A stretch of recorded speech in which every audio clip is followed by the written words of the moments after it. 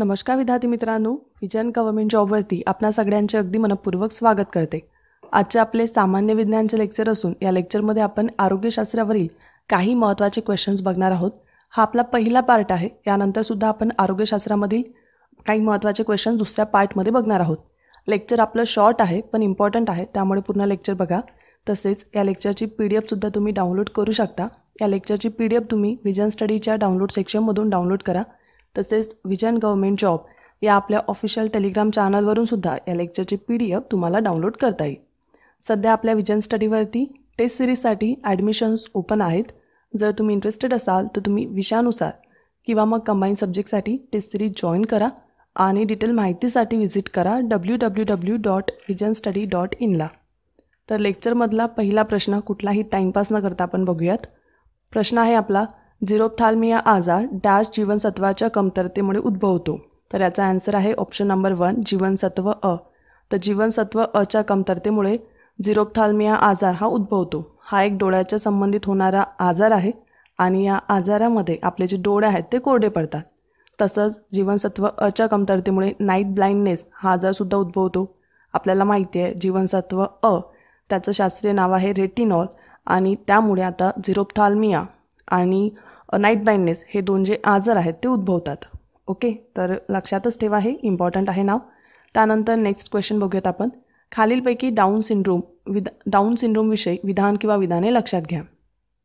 अविधान हा अनुवांशिक आजार आहे। ब विधान 21 नंबरच्या क्रोमोझोम किंवा गुणसूत्र 2च्या ऐवजी 3 जोड्या निर्माण झाल्यामुळे डाऊन सिंड्रोमचे बाळ जन्माला येते। तर यामध्ये पहिलं विधान आणि दुसरं विधान हे दोन्ही विधाने इथे सत्य आहेत। तर ऑप्शन नंबर 1 हे याचा आन्सर आहे। हा एक अनुवांशिक आजार आहे आणि क्रोमोझोममध्ये काही गडबडी झाल्यास हा आजार आपल्याला होतो, म्हणजे बाळाला होतो। डाऊन सिंड्रोम याचं नाव जे आहे ते लक्षात ठेवा आणि इक्वल टू अनुवांशिक आजार असं लक्षात ठेवा, म्हणजे तुम्हाला पटकन लक्षात राहील। आणि 21 नंबरच्या क्रोमोझोममध्ये काय होतं तर 2च्या ऐवजी 3 जोड्या निर्माण झाल्यामुळे हा जो डाऊन सिंड्रोम आहे तो होतो। यामध्ये आणखी एक गोष्ट लक्षात ठेवा, जे आपले लक्षण आहेत ते कुठले आहेत तर लक्षणं म्हणजे काय होतं तर बाळाची वाढ यामध्ये खुंटते, मतिमंदत्व येतं, हे एक प्रमुख कारण आहे याचं। तसंच चेहरा गोल, जे डोकं आहे ते मागून चपटं असतं, डोळे जे आहेत ते विशिष्ट प्रकारचे आडवे असतात, म्हणजे आडवे डोळे असतात विशिष्ट प्रकारचे, नाक चपटं होतं। त्यानंतर जीभ जी आहे ते अशी मोठ्या आकाराची असते, जी बुबुड असते ते नॉर्मलपेक्षा थोडंसं वेगळ्या आकाराचं असतं, मान छोटी असते। तसंच मानेवरती काय होतं तर अधिक प्रमाणामध्ये त्वचा आपल्याला दिसते, उंची कमी राहते, हात पाय अशी त्यांची जी ठेवण असते ते एक विशिष्ट प्रकारची असते। तर इत्यादी जे लक्षणं आहेत ते डाऊन सिंड्रोमचे आहे। ते लक्षात ठेवा यासाठी म्हटलं कारण की आपल्याला मल्टीलॅनरमध्ये सुद्धा एखादं लक्षणं येऊ शकतं, तर म्हणून माहिती असू द्या। आणि जे मतिमंदत्व आहे हे आजाराचं एक सर्वात प्रमुख कारण आहे। तर डाऊन सिंड्रोम हा एक अनुवांशिक आजार आहे आणि क्रोमोझोमच्या गडबडीमुळे हा जो आजार आहे तो बाळाला होतो। ओके, त्यानंतरचा नेक्स्ट क्वेश्चन आपल्याला जोड्या जुळवा हा आहे। हा तर खूप फेमस क्वेश्चन आहे आपल्या पेपरमधील। एका कॉलममध्ये आपल्याला रोग आणि तो कुठल्या जीवाणू किंवा विषाणूमुळे होतो ते दिलेलं आहे आणि आपल्याला याच्या जोड्या जुळवायच्या आहेत। तर प्लेग जो आहे तो एरिसिना पेस्टिसमुळे होतो, रेबीज रॅबिडो विषाणूमुळे होतो आणि जो घटसर्प ज्याला आपण इंग्लिशमध्ये म्हणतो डिप्टेरिया तर हा कॉर्निबॅक्टेरियम डिप्टेरीमुळे होतो। ओके, तर आपल्याला रोग आणि ते कुठल्या जीवाणू किंवा विषाणूमुळे होतात हे आपल्याला माहिती असायलाच पाहिजे होतं आणि आपल्याला माहिती असण्यासाठी आपल्याला ते वारंवार वाचावे लागतात, कारण हे जे नावं आहेत हे थोडे वेगळेच असतात। तर ऑप्शन नंबर 4 हे याचा आपला आन्सर आहे। ओके, तर लक्षातच असू दे तुम्ही, प्लेग एरिसिना पेस्टिस, रेबीज रॅबिडो विषाणू, रेबीजलाच आपण हायड्रोफोबिया असं पण म्हणतो, आणि जो घटसर्प आहे त्याला कॉर्निबॅक्टेरियम डिप्टेरी। त्यानंतरचा नेक्स्ट क्वेश्चन, मलेरिया विरोधी औषध क्विनाइन एका वनस्पतीपासून बनवली जाते, ती वनस्पती कोणती आहे?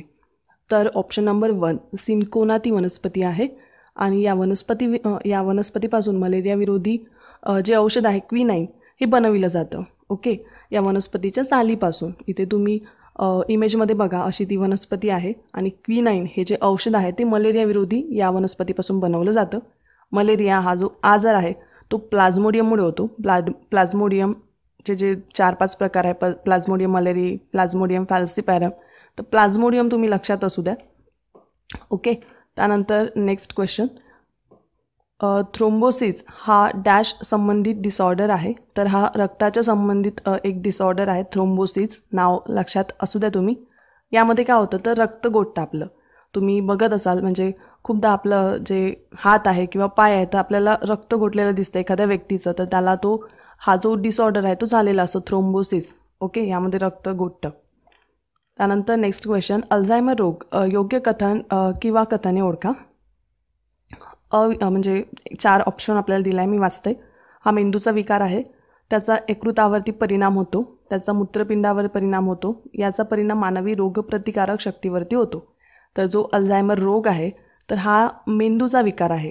ओके, यामध्ये काय होतं तर मेमरी लॉस होते आपली, म्हणजे आपण ओळखत नाही, मेमरी लॉस होते अल्झायमर रोगमध्ये आणि मेंदूच्या संबंधित हा विकार आहे हे माहिती असू द्यात.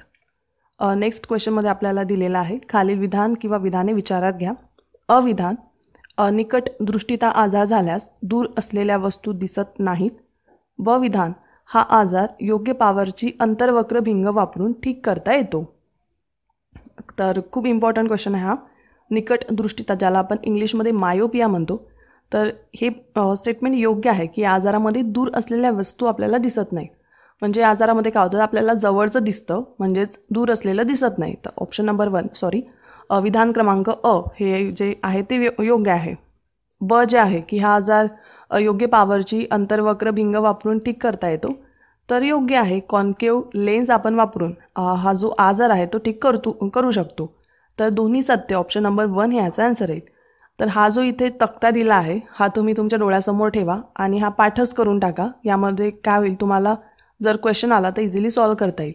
मायोपिया, ज्याला आपण निकट दृष्टीता म्हणतो, तर यामध्ये काय होतं आपल्याला जवळचं दिसतं. आता आपल्याला जवळचं दिसतं याचाच अर्थ काय होतं तर आपल्याला दूरचं दिसत नाही.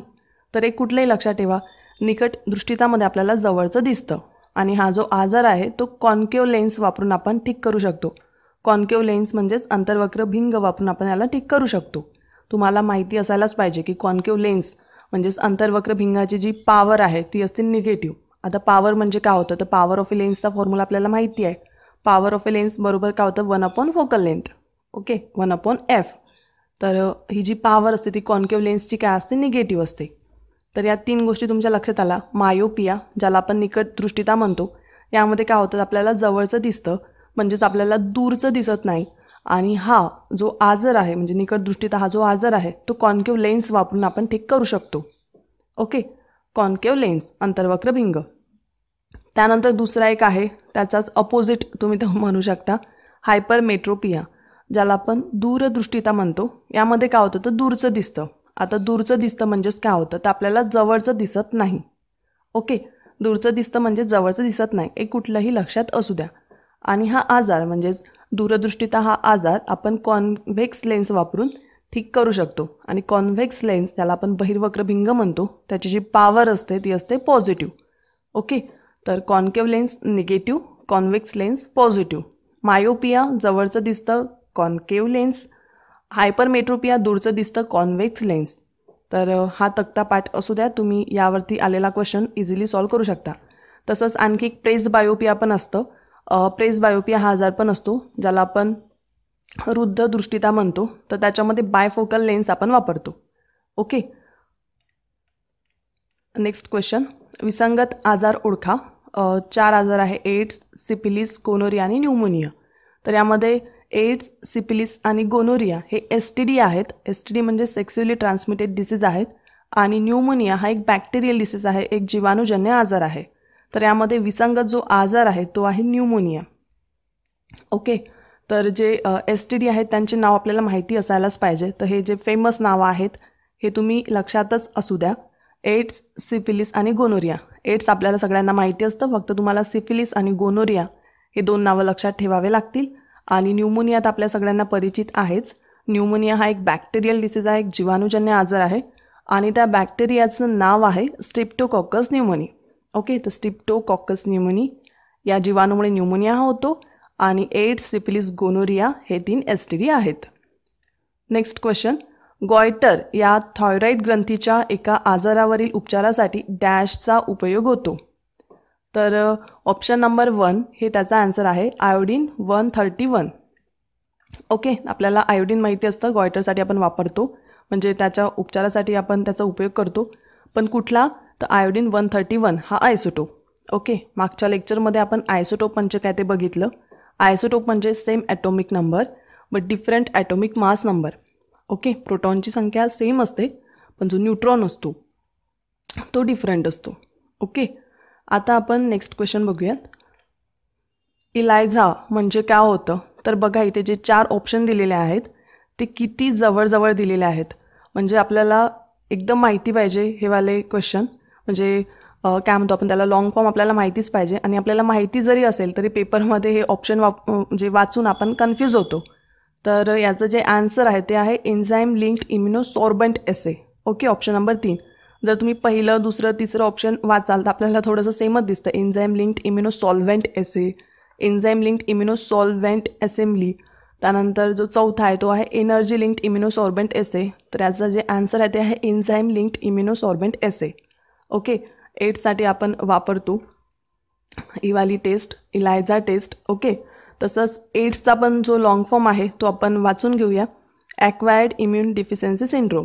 तर माहिती असतं आपल्याला, पण पेपरमध्ये एवढं जवळजवळ देतात ऑप्शन तर आपण कन्फ्यूज होऊ शकतो. तर ॲक्वायर्ड इम्युन डिफिशियन्सी सिंड्रोम म्हणजे होतं एड्स, आणि ज्या व्हायरसमुळे तो होतो तो व्हायरसचा पण लॉंग फॉर्म आहे ह्युमन इम्युनोडिफिशियन्सी व्हायरस. ओके, तर HIV एड्सचा long form, इलायझाचा long form हे आपल्याला माहिती पाहिजेच आणि आपण ते आता माहिती करून घेतले. आता तुम्ही विसरू नका. आणि हा जो व्हायरस आहे HIV व्हायरस तो एक RNA टाईप व्हायरस आहे. ओके, तर हा जो प्रश्न आहे हा तुमच्यासाठी आता होमवर्क आहे. आपला होमवर्कचा प्रश्न आहे, खालीलपैकी कोणती परिस्थिती दुसऱ्या गर्भासाठी धोकादायक असेल. 4 ऑप्शन दिलेले आहेत. याचा आन्सर तुम्हाला कॉमेंट बॉक्समध्ये द्यायचा आहे. ओके, नेक्स्ट लेक्चरमध्ये हा जो क्वेश्चन आहे त्याचा एक्सप्लेनेशन आपण बघूया. तर इथे आपण आता स्टॉप घेऊया. लेक्चर छोटं होतं पण इम्पॉर्टंट होतं. पुढल्या लेक्चरमध्ये सुद्धा आपण आरोग्यशास्त्रामधील काही महत्त्वाचे क्वेश्चन्स जे आहेत ते बघूयात. जे येऊन गेलेले क्वेश्चन आहेत ते सुद्धा बघूयात. तर इथे स्टॉप घेते. आता जाता जाता आठवण करून देते तुम्हाला, आपल्या विजन स्टडीवरती टेस्ट सिरीजसाठी सध्या ॲडमिशन ओपन आहेत. जर तुम्ही इंटरेस्टेड असाल तर तुम्ही विषयानुसार किंवा मग कंबाईन सब्जेक्टसाठी टेस्ट सिरीज जॉईन करू शकता. आणि डिटेल माहितीसाठी व्हिजिट करा www.visionstudy.in ला. तर आता इथे स्टॉप घेते. पुढल्या लेक्चरमध्ये नक्की भेटूयात. तोपर्यंत जय हिंद, धन्यवाद. आता VISIONSTUDY.in मुळे अगदी माफक दरात MPSCचा अभ्यास करणे शक्य झाले आहे. मी ॲडमिशन घेतले, तुम्हीही घ्या. अधिक माहितीसाठी VISIONSTUDY.in च्या संकेतस्थळावर भेट द्या. Please visit VISIONSTUDY.in.